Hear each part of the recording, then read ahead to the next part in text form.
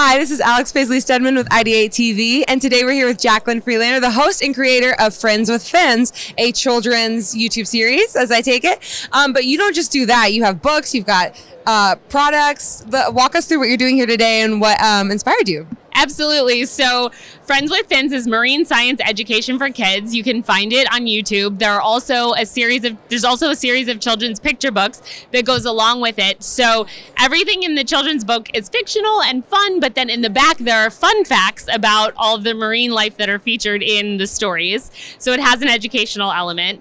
I also write for California Diving News, so I contribute pieces about animals and dive sites and all sorts of things that are going on in the California diving community.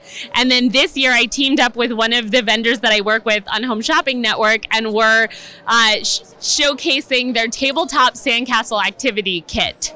So they're Create a Castle. They had gotten a deal on Shark Tank for their outdoor sandcastles, and then they have a Build Master activity line. So there are a bunch of kids playing with sandcastles at my booth. That's amazing. How long have you been diving, and do you have a marine biology background?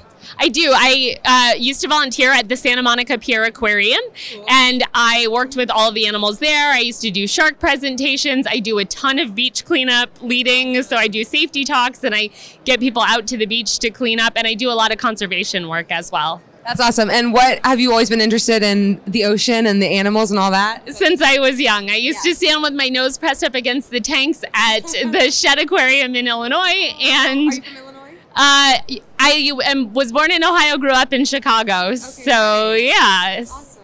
So yep. Okay, cool. And then with what you're doing here today, you said that you're going to be doing a sandcastle demonstration later. Yes. Is that okay? And then what else are you teaching and showing kids? So we're doing story time readings. We have a great little reading space. So we're doing Friends with Fins story times. And later we have an educational workshop on scuba jobs, because I think a lot of people don't realize that if you go into marine biology, there's a lot more that you can do besides just dive as a hobby. You can own your own dive shop. You can do dive photography. You can become a technical diver and actually get certifications to be an underwater welder. Like, there's an entire world of dive jobs that I think people are unaware of. So I'm going to do a presentation about that. And then we're watching Friends with Fins videos. Yay, that's awesome. Well, we'll have to check that out, because I also didn't realize all the vast jobs and the different opportunities there were with diving. So that's really cool.